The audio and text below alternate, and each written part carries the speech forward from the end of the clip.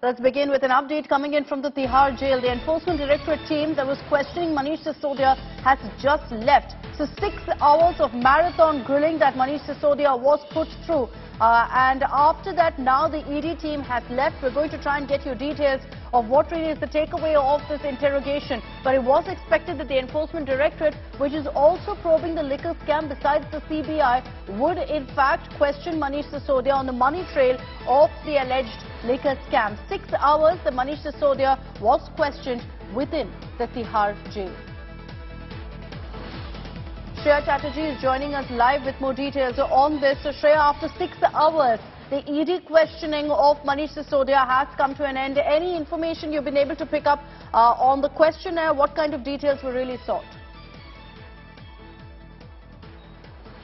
Well, Akshita, the questioning today revolved around the charges that against Manish Sisodia is involvement in flouting rules and framing the liquor policy, the changes that were made, the first policy that was deleted. These were the questions that he faced, as we are picking up from our sources in the Enforcement Directorate. Now, the questioning went on for approximately 6 hours. It was post 11:40 that the ED team had entered Tihar jail, and now, just barely 15 minutes from when we are right now, the ED team has left the premise. It's also important to mention that there were 2 other individuals who were brought by a second ED team while the questioning was going on. In all likelihood, they were cross-questioned with Manish Sisodia and he was presented with material evidence. So that's something that transpired in day 1 of the questioning. Important to mention that there is 3 days that ED has secured from the court to question Manish Sisodia inside jail. So we'll have to wait for some more time to know that when he will again be questioned. But as of now, it was 6 hours of grilling that went inside Tihar jail. In all likelihood, this will follow.